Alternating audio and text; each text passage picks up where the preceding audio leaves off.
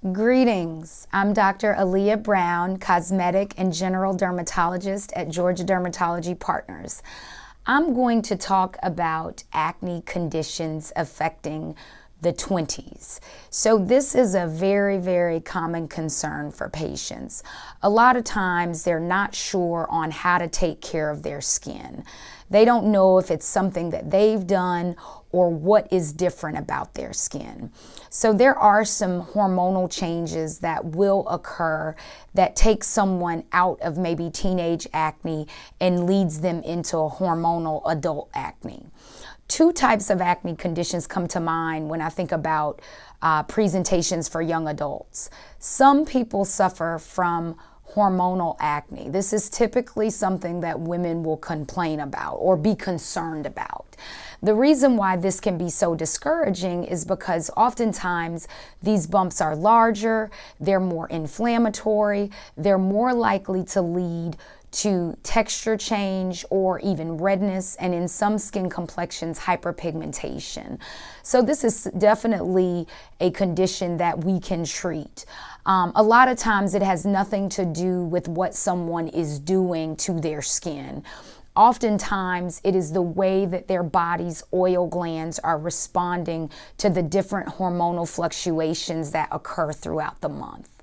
Now, in terms of another type of adult acne, I think about acne rosacea. So oftentimes this presents with acne but has a redness component.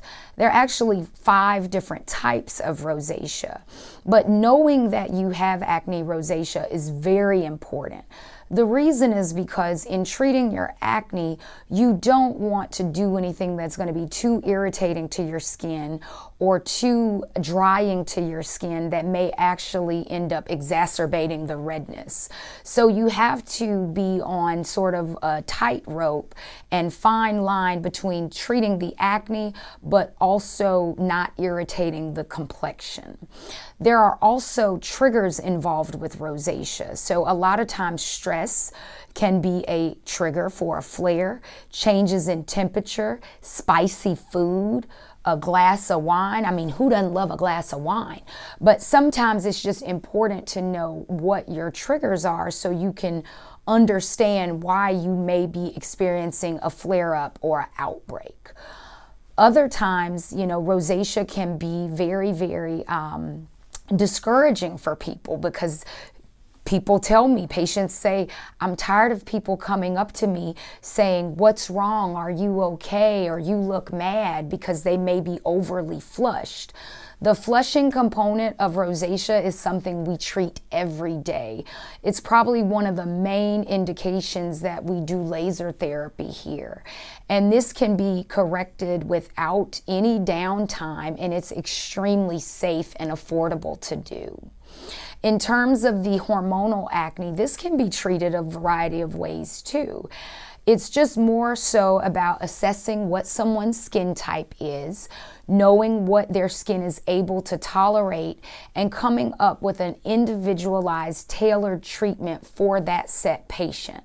I always tell patients, everything does not work for everybody. Everybody cannot use every type of makeup.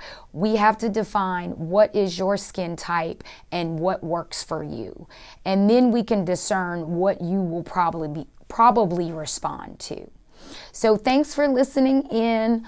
I appreciate the questions coming, and feel free to stop by for a consultation or make an appointment for a skincare assessment. Thanks again.